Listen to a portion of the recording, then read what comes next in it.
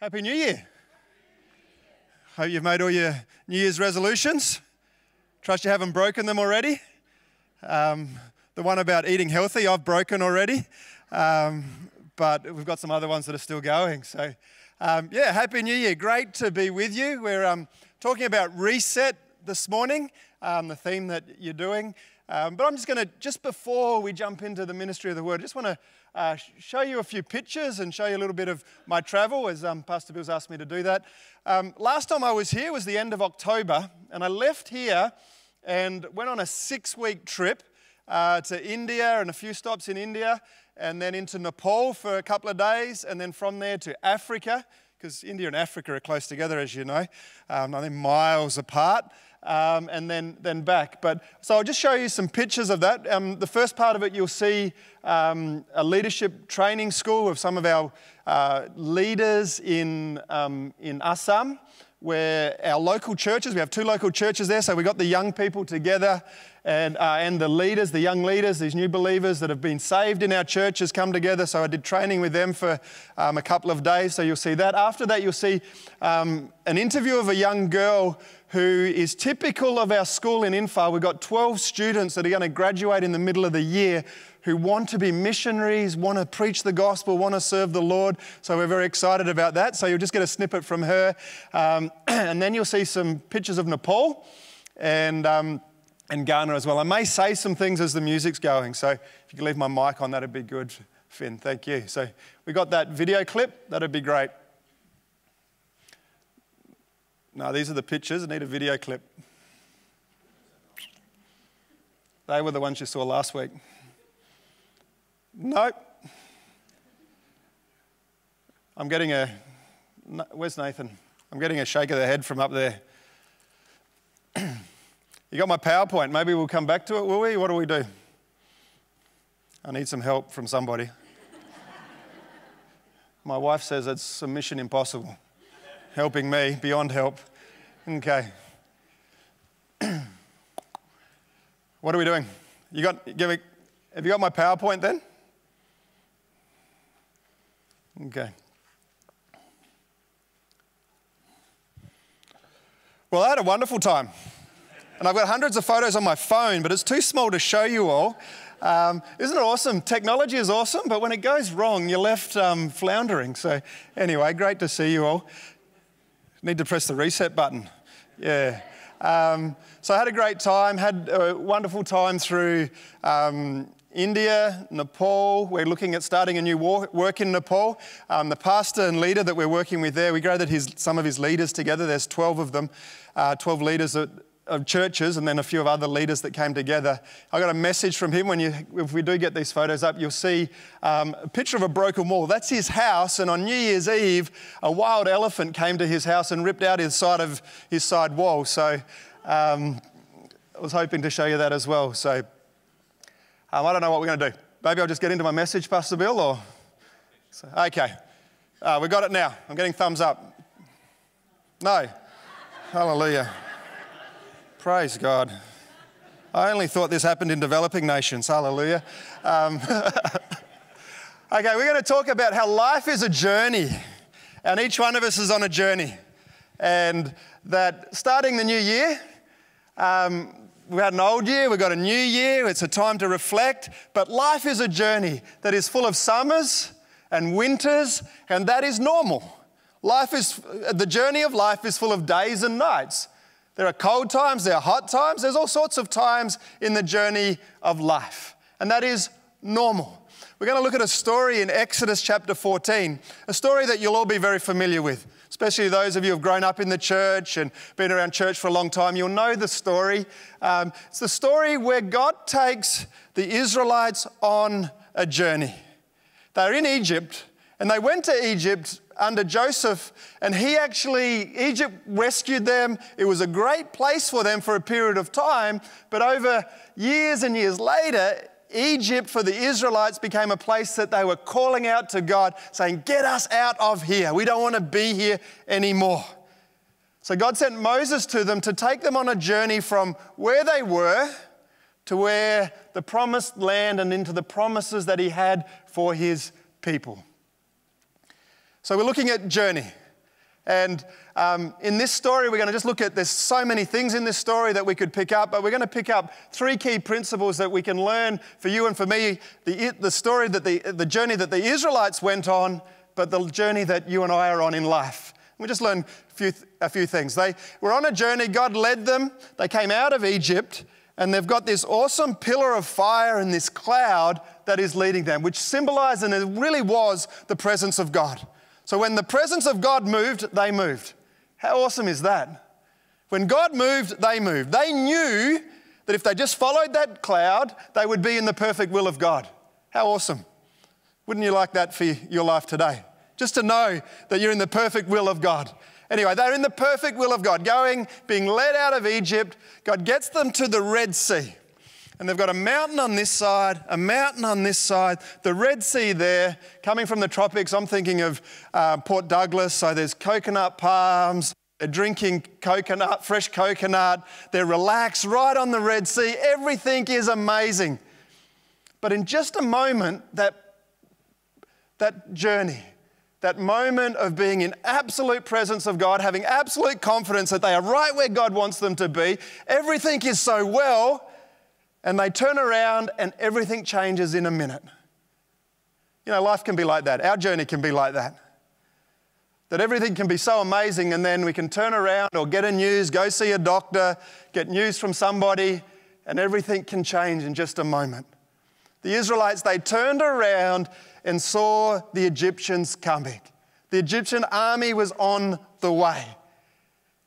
So they went from rejoicing and enjoying their coconut and relaxing on the beach to, Moses, why did you bring us here? Moses, we could have died in Egypt. Moses, we should have stayed in Egypt. Why did you bring us out here to this place? The pillar of fire is still there, the cloud is still there, the presence of God is still there, but now their attitude has so quickly changed. Any of you like that? Circumstances, situation changes. You can feel like you're in the presence of God. Circumstances, situations change. And so quickly we're going, well, maybe God didn't really bring me here. God, where are you? God, is this where I'm meant to be doing? And everything that God has spoken to us just becomes questioned. So let's have a look at the first verse in Exodus 14. We're going to look at verse 13. I'm going to look at just 3 quick things that we can learn from this story for each one of us as we transition into a new year. So Moses answered the people. They've just complained to him. He says, "Do not be afraid, stand firm, and you will see the deliverance of the Lord will bring you today. The Egyptians you see today, you will never see again." So do not be afraid. That's a common theme through Scripture. When God spoke to people, so many times He came to them and said, don't be afraid. Circumstances, situations are changing. Things are in transition, but don't be afraid. Well, we're not talking about fear today. He says, stand firm. Stand firm. Don't run away scared. Don't move. Don't take off. Stand firm in the fact that I have brought you to this place. Stand firm that I have led you. Stand firm in the promises. Stand firm this is where I want you to be. In 1 Corinthians 15, the Apostle Paul writes, and he writes to the people and says, "But thanks be to God, He gives us the victory through our Lord Jesus Christ. Therefore, my dear brothers, stand firm. Let nothing move you." Who's been moved by circumstances and situations? Doubts and fears, worries and troubles. Maybe something you see on the news. Moves us, things move us. And Paul is saying to them, don't be moved. Why? Because thanks be to God, because Jesus is leaving you in the victory. You're in victory. We're in victory. You are positioned in victory. He says, remember that you're in victory. And then all those other troubles and stuff like that, we fight those troubles and difficulties from a place of victory. It says, but stand firm. Stand up strong. Don't be weak. Don't be pushed around. Then in Ephesians 6, verse 14, it says, stand firm then with the belt of truth wrapped around your waist and the breastplate of righteousness in place. Stand firm. Stand firm. Saying, wrap yourself in the truth of God's word. as we start the new year, so important to come back and to wrap ourselves in the truth of the Word of God. To take a reset and say, God, what have you said to me? To take time to remind ourselves of God's promises for ourselves, to you. The things that He's spoken to you over the years, the things that He's spoken to you about this year, but to remind yourself of His promises and to stand firm in them. Oh, there are so many promises in the Scripture. I travel a lot, and sometimes I have trouble with my phone. And it won't do what it's meant to do. And just one function's not working, it's not connecting, messages are not going, different things happen. But I've learnt now that after I get frustrated and angry and think this thing is stupid, this stupid iPhone, why couldn't they work it out? Just turning it off, letting it, and then turning it back on. It just resets itself, it works itself out and then functions properly. So the standing firm for me is saying, I'm going to reset. I'm going to stand firm in the promises that God has given to me so I can function properly. So reminding ourselves of the powerful truths of Scripture, that you are the righteousness of Christ. Scripture promises that. Whether you feel it or not, whether even you're acting it or not, you are the righteousness of Christ. That you are righteous inside of Jesus Christ based on what He has done, not based on what you have done. And out of that comes justification, comes peace with God, comes our identity and being united with Christ. All wonderful truths. In fact, that truth of the teaching of being in union with Christ is one of Paul's main teachings throughout the New Testament.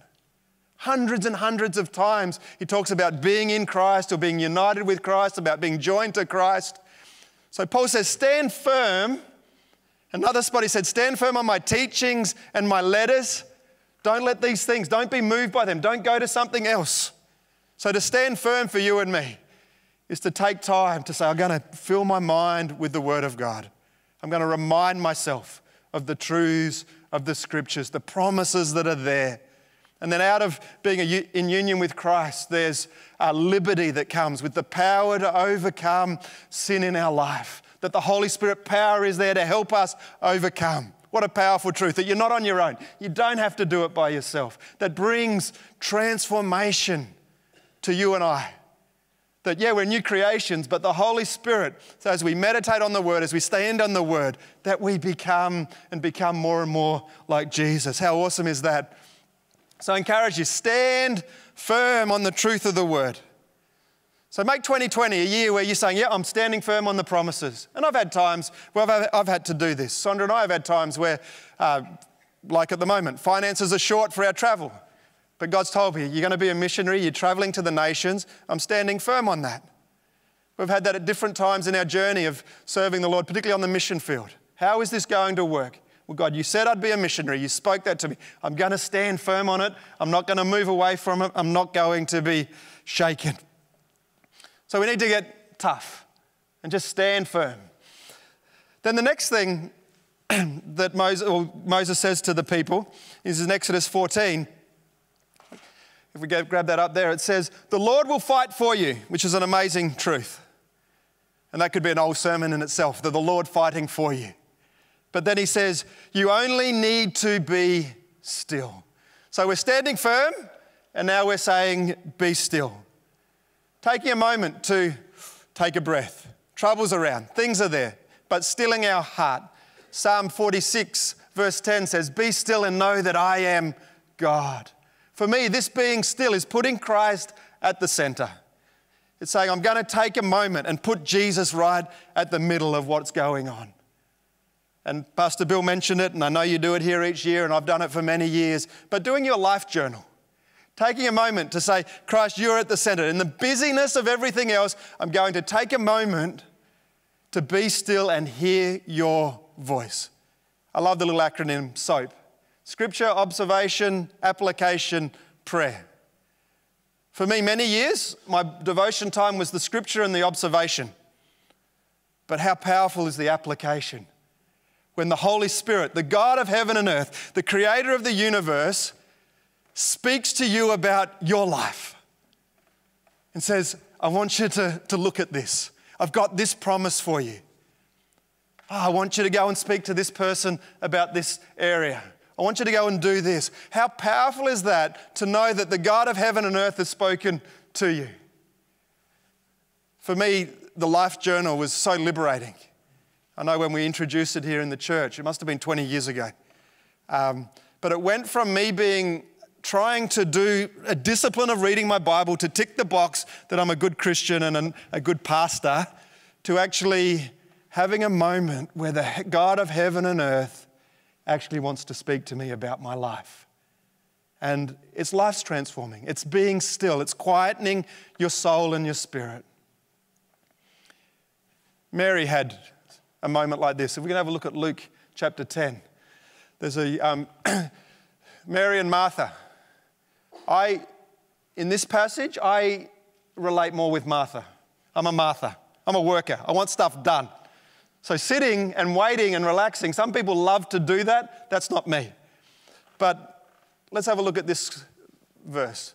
Jesus has gone to Martha's house. She says, so Martha, the she is there, she had a sister called Mary who sat at the Lord's feet listening to what he said. Hallelujah. How awesome is that? Just to take time every day to be a Mary, to sit at the feet of Jesus and put aside some time in the busyness of life and in everything that needs to be done to hear the voice of God. God wants to speak to you, I assure you of that. He wants to speak to you. And then he goes on, but Martha was distracted by all the preparations that had to be made. Anyone like that? Distracted by all the work that's got to be done. Well, these people sitting around, all they're doing is sitting around and there's jobs to be done. There's stuff to be done. Any of you Marthas like me want to get in and get the stuff done? She came to him and asked, Lord, don't you care that my sister has left me to do all the work for myself, and tell her to come and help me? And then Jesus goes on and commends Mary for sitting at his feet, to taking a moment to spend time with Christ. Doesn't mean the jobs don't need to get done. Doesn't mean that the kids don't need to be looked after. Doesn't mean that you don't have to go to work and do all those things that are life and part of the journey. But Mary was commended because she took a moment. She took some time to sit at the feet of Jesus. The Master is in her house. Her King, her Savior, her Lord is in her house. And she spent time to listen.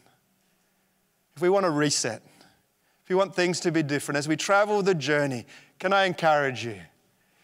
Put aside that time. Turn off Netflix.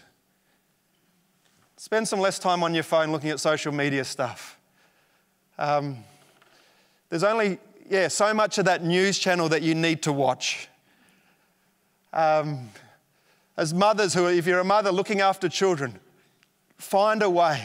Maybe put them in front of the TV and go into the room and watch do your Bible reading. I did that once. I left the kids and I went to bed. Sondra was at work and came out and the house was covered with hundreds and thousands. Fortunately, I woke up in time to clean it all up before Sondra got home. Otherwise, there would have been fire when I got home. So don't do that. But mums, whatever the busyness is, it'll always be there.